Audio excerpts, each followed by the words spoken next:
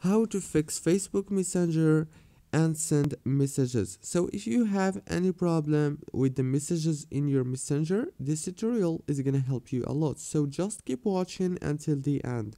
First thing you wanna do is go to the settings on your phone and then go to the wireless and networks, enable the airplane mode and then go back to the settings, open the apps manager. When you open the apps manager on this page, you will find all the apps that you have downloaded on your phone. Scroll until you find the Facebook Messenger, and when you find it, click on it like this.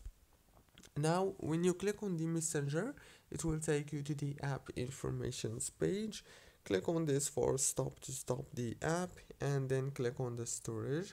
Click on clear cache, go back again, click on the permission, make sure that all these permissions are enabled and then go to the data usage. Make sure also here all these options are enabled.